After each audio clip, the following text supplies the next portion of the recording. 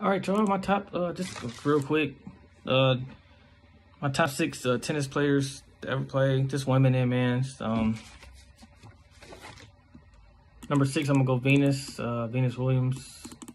I seen her play growing up, and then the doubles with her and Venus, and her sister Serena. They beasts, man, on the field.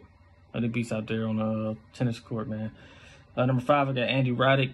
He pretty much the only American. He like the best, my favorite American like male tennis player, but he's just not my favorite like compared to the guys ahead of him. But he was a good tennis player too. Number 4, I got Andre Agassi. Of course, he's not from here.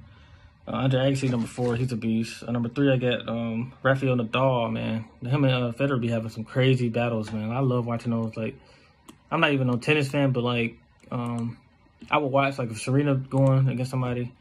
That's why I got her up there, Serena, and then I got Serena number 2 and Roger Federer number 1.